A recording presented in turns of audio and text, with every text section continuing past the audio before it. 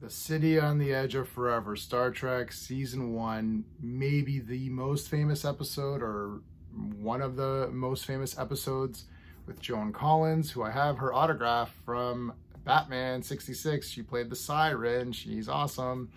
We're going to review this using my space method: story, pacing, artistry, characters, enjoyment. Each category gets a score between 0 and 2. 2 is the best you can get in any category.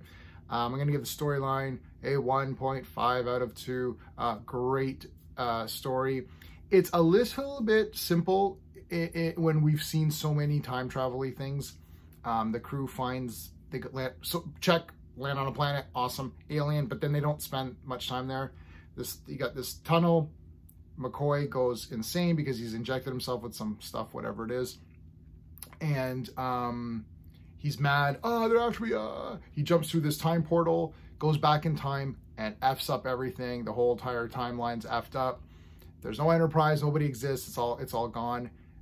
Kirk and Spock have to go back and stop what he's done. So it's your basic time travel. Stop the guy from doing the thing, stop the guy from doing the thing, whatever he did. So it's basic. I'm still giving it 1.5 because, you know, I don't know, there's something about this episode. It feels very special.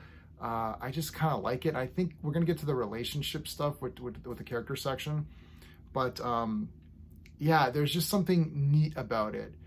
And they're there for a while in the past, and they've got to get money, and they've got to figure out, like, okay, we don't know when McCoy's going to get here. So Spock is trying to construct some kind of, you know, device from the primitive stuff, you know, primitive things that they have. It's all the generic kind of time travel-y stuff, but it's done in a really nice way, and there's a lot of heart put into it. So yeah, good job.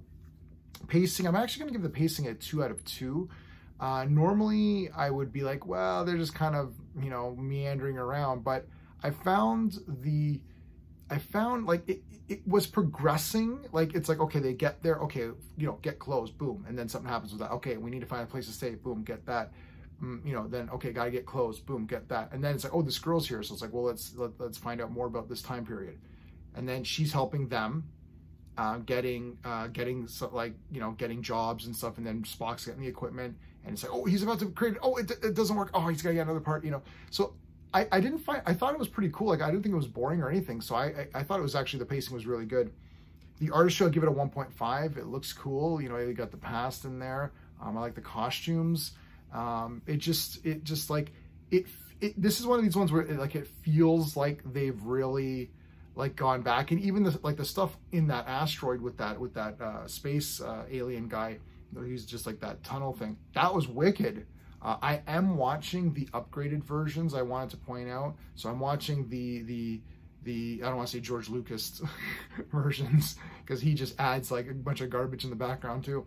I'm watching the Blu-rays that have been upscaled and added with CGI graphics. So keep that in mind, but it looks good to me. So it looks cool on that planet. The characters, well, we got to give that a perfect score of 2 out of 2. I mean, this is a lot of great character stuff. And I know people always say, oh, Kirk kisses the girls and all this kind of crap. It really doesn't happen as often as you might think if you're not a Star Trek fan and you keep hearing about this kind of a thing. It's like, not really.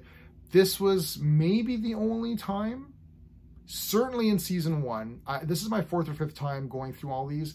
Certainly season 1. This is the first one where you're like, he really did care about her. Like, he says, oh, I think I'm in love with Edith Keeler. And I remember her name. And if you've been watching my videos, you notice I don't really say the names of the aliens and stuff too much, or the characters, because I usually don't remember them.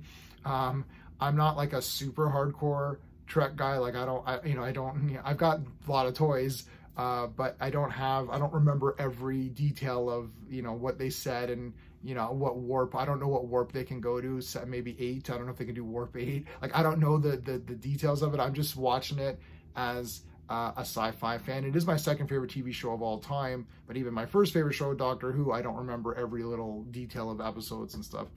That's just not how I work. I just work with getting into the thing that I'm watching, which makes me a little bit of an easier reviewer because I'm watching it to be entertained by a cool story and characters that I love. That's where we're at. But I really felt like, and I remember Edith Keeler and I remembered her name from whenever, when I first saw it. She was just such a wicked, like she's helping people out and stuff. It's awesome. So she's a great character. I totally bought their relationship as well. I thought it was great. And I really thought it was sad that he has to let her die. It is sad. It's not fake sad just to have a fake sad thing at the end. Like, you're like, yeah, this sucks. So really, really good. I mean, the enjoyment factor has to be a 2 out of 2. I love this episode. I think it's awesome. I want to give it a 10 out of 10. I'm giving it a 9 out of 10. I want to give it a 10 out of 10. But I do have to admit that, look, it's just go back in time, stop the guy. That's it. That's sort of the only idea that we have here, right? But it was done so well, and it's such a like great like emotional story too, that I mean I'm giving it a 9 out of 10. I cannot give it any lower than that. I want to give it a 10 out of 10.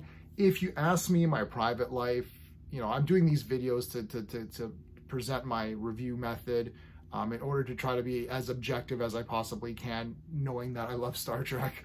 I'm a human being. I can't be, I love Spock, but I'm not Spock. I'm more like Avon from Blake 7.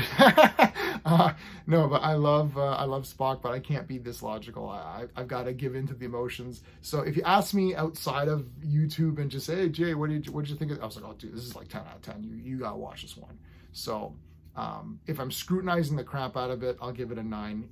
You could just say it's a 10, whatever. I'll leave it up to you. Everyone loves this episode, so let me know in the comments how much you love it. And if you like my system, please like the video and subscribe.